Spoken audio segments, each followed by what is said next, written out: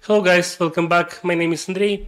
Today I'll talk about hybrid track approach and Sparrow Parse library, which helps to pre-process data for better LLM processing.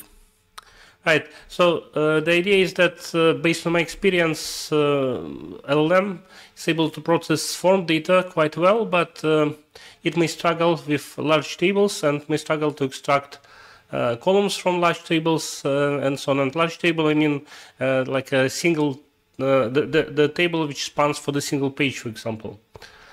So it's not exactly huge, but in terms of actual data, but in terms of the document layout. And the way, what I'm implementing inside Sparrow is hybrid approach.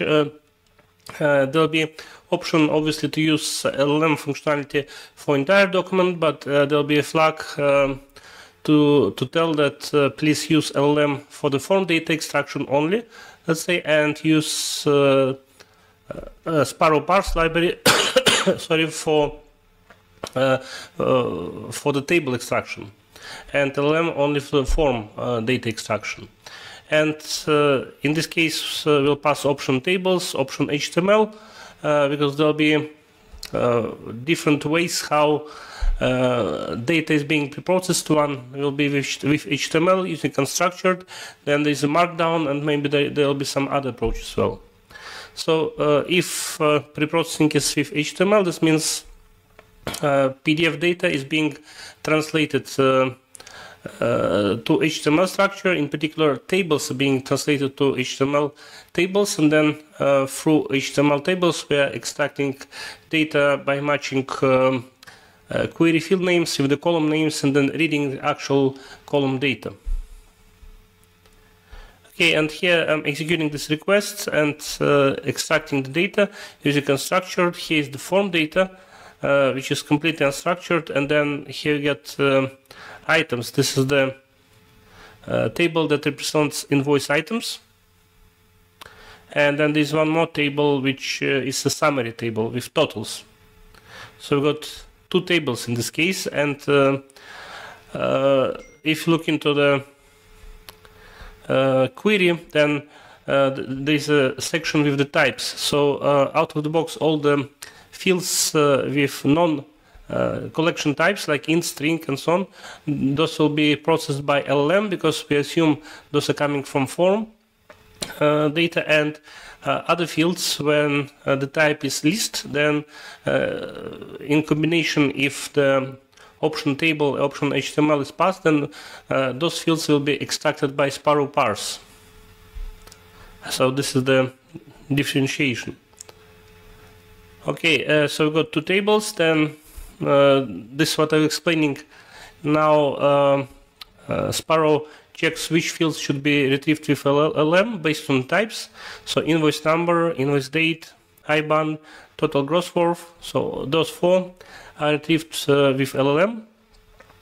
And then query for form data is executed, and then we are passing target columns that are mapped with the list type, like description, quantity, net price, net worth, VAT, and gross worth. From the, so all those columns should be retrieved from the invoice items table. Then those query fields are matched using sentence transformers library, are matched with the column names, actual column names from the HTML, and we can see similarity scores reported. So like VAT from the query field is matched correctly with VAT name from actual table, and so on. So you can check how it works. And then in the result we can see that the fields that are not list type fields are being fetched by LLM, and the rest, the collection with values per each row, is being fetched by the Sparrow Parse directly from actual HTML table structure. Okay, and the good thing about this approach is that when we extract data directly with Sparrow Parse from the table, there is a zero hallucination because we are reading actual data and we are not passing it through LLM. So there's no chance for the hallucination, and this means we get actual data as it is. And from my experience, when trying to use LLM with table data, because it's a more complex structure, there are high chances that LLM could hallucinate with table data. And this is, it works fine with form data, but as table structure is more complex, there are more chances to hallucinate. And performance, because we are not using LLM to process table data, but we are directly reading it from HTML, the runtime performance obviously is much better. Yeah, so this code is not yet on GitHub. I'm testing it with different combination of PDFs and improving Sparrow Parse with different processing methods for different table combinations. But quite soon it will be published. So thanks for watching and see you next time. Bye.